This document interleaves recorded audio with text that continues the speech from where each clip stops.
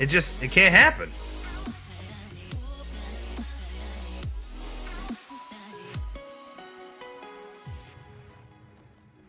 I mean, that's, if you really think about it, that's something that'll just blow your damn mind, dude. It'll just blow your mind.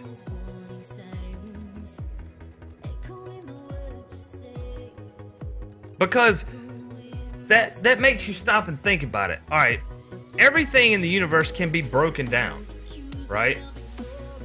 But you can't, because of the infinity concept, you can't ever break something down to the smallest piece. It just goes on forever. Like if you broke things all the way down to a molecular level, and then you broke it down to the atom. Well, the atom's comprised of percents, pieces, fractions. Okay, well then you gotta fraction that out. But then those fractions are also created by pieces. And each one of those pieces are created by pieces. Eventually, you go all the way down to where you have nothing. But you can't get from nothing to something because of the infinity concept. So think about this, dude. This is where it's a mind fuck. You can't get, theoretically you can, but in reality you can't get from nothing to something, because you'll never get past nothing. It's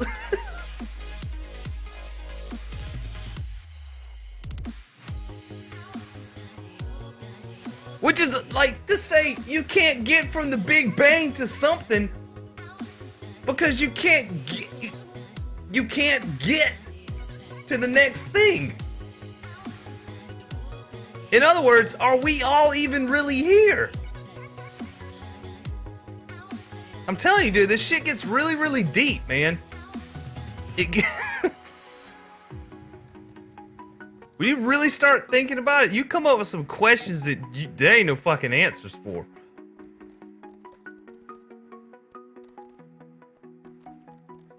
Like, there ain't no answers for.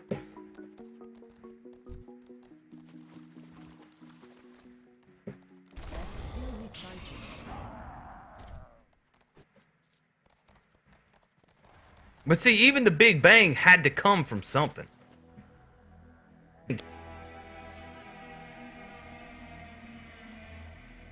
Because here's my thing. Like, I'm Christian, you know, I don't push it on people. I don't go out preaching the word of God and all that stuff. But I believe in both the Big Bang Theory and, you know, what they teach us in the Bible, or, you know, the creation of the universe. I believe in both. I believe science is a factual, you know, way of explaining the Bible, and the Bible's a poetic way of explaining science. I look at them both hand in hand, and looking at them from two different angles helps you see a problem and solve it and come to an understanding through different ways. But the universe had to come from something. Like, it just, you know, I know some people will tell me, like, dude, you're crazy. So let me get this straight. You believe in God, so you think the fairy tale of, you think that, you know how crazy you sound? You know how crazy you sound? That God created all this and everything? And I say the same thing back then. I'm saying, look, we're all crazy, because either I think an invisible man in the sky created something, or you think that something was created out of nothing. Like fucking some Chris Angel magic trick or something. You see what I'm saying?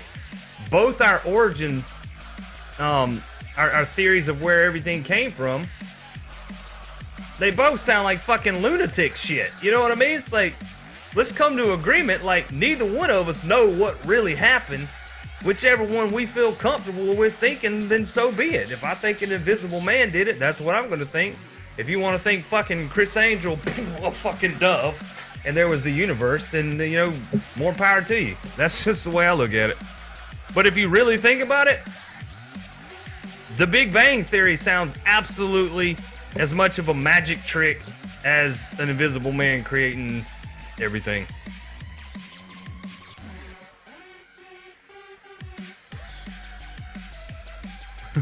For that, what else is fuck? Exactly.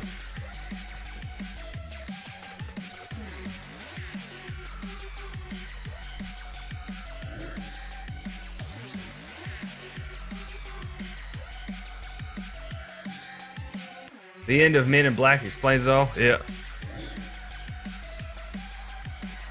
That's why I totally believe in the multiverse. Like, there's just no way. Like, something... We came from something.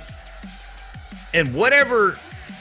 You know, I know some people like to think, you know, the Earth was seeded. You know, was seeded from another species out there in the universe. Well, if that's the case, then they came from something. And then whoever created them, they came from something. And whatever planet they were on, that came from something. You know, it just never ends. It's like the infinity concept. It just goes on all the way back to, in science, it would be called the Big Bang Theory. In religion, it would be called, you know, the creation story. But either way, you get to a point where nothing was there. But you can't scientifically create something out of nothing. Exactly. Exactly. You can't go below zero. You can only come up with an explanation or a description of a number below zero, but there's really, in reality, there's nothing before nothing. You know what I mean? It's empty. It's void. There's nothing there. Which is another crazy thing to think about. Nothingness. Like emptiness. A void. A real void. I don't mean like a void in a storybook or something, or a gap in time, or I'm talking about an actual void where there was nothing there. Like, you can't even comprehend that shit. Like, you think you can, but when you really think about it, you can't comprehend nothing being there. That's why black holes are so hard for people to understand that, you know, don't do research on them on an everyday basis. Because what a black hole actually is, think of it like this. If you had a planet there, 300, you know, a 3D of a planet, you know, up, down, left, right, depth, and you just took that planet out and left an empty hole there, a 3D floating hole in space with nothing in it, a void, a sphere that's a void, that's a black hole. It's literally a piece of the universe that's fucking missing, and there's nothing there. That's what a black hole is.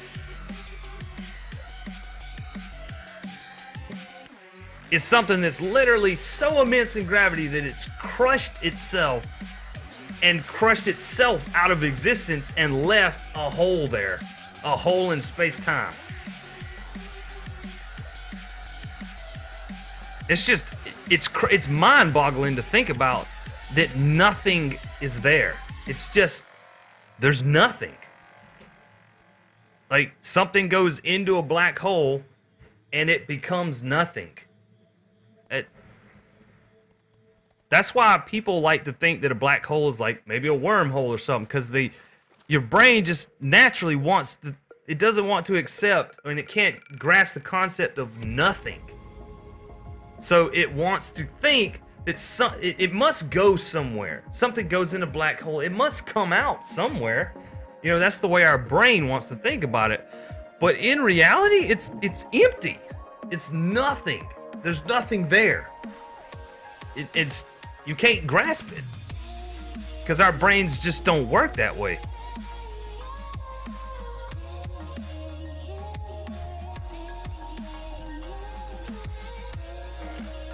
Oh, I gotta kill these guys. Okay.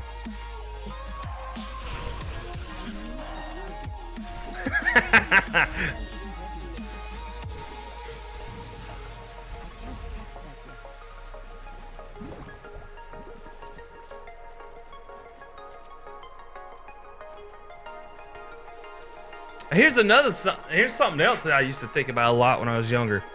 Is everything in the universe vibrates at a specific frequency. And this is a mind fuck right here too. Everything vibrates at a specific frequency with millions of decimal places behind it at the specific frequency that it vibrates. No two things in the entire universe T, thank you for the follow. No two things in the entire universe vibrate at the same frequency, right? So what happens, like for example, when you split an atom, you've created two things in the universe that vibrate at the exact same frequency, which causes a chain reaction, and we all know what happens with an atom bomb. So here's the thing. They theorize that if you were to somehow change the frequency of one single molecule in the whole fucking universe, you would destroy the entire universe. So, here's something to think about. Alright, in order to compensate for this and protect itself, the universe shifts. It shifts. It shifts the frequency state of every little thing based on one action. For example, if I strike a lighter, right, and I create fire, then every molecule in the entire fucking universe has to shift frequency to compensate for that one action that little old me did here on Earth with a fucking lighter. Dude, that is a mind fuck. To think that you do an action and the entire universe, to self-preserve itself, alters its frequency at the same time to compensate for what you just did. That's insane, dude, but that's honest to God what happens. Like, it's almost you almost can't even comprehend that. Like this, I just clapped my hands, I altered sound, right? I created sound waves, and the entire universe shifted to compensate for me doing this. That's insane, man.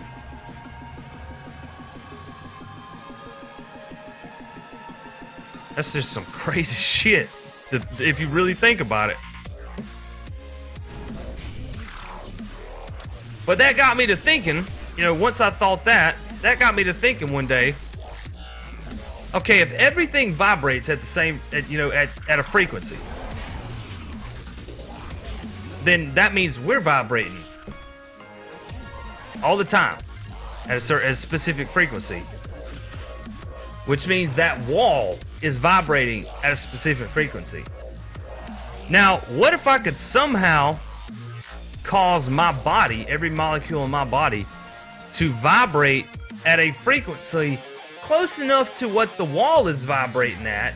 Could I then pass through it? You see what I'm saying? Based on how fast I'm vibrating, would my perception of what's solid, liquid, gas, all this stuff, would my perception of that change based on how fast or slow I was vibrating in relation to the things around me? You see what I'm saying? Like, think about that for a second.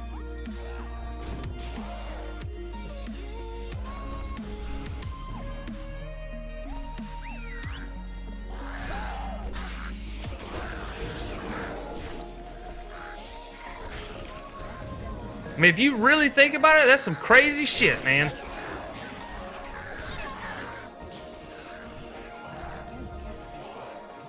Oh my God, would these stupid things get off me? Get off me, Holmes! There we go.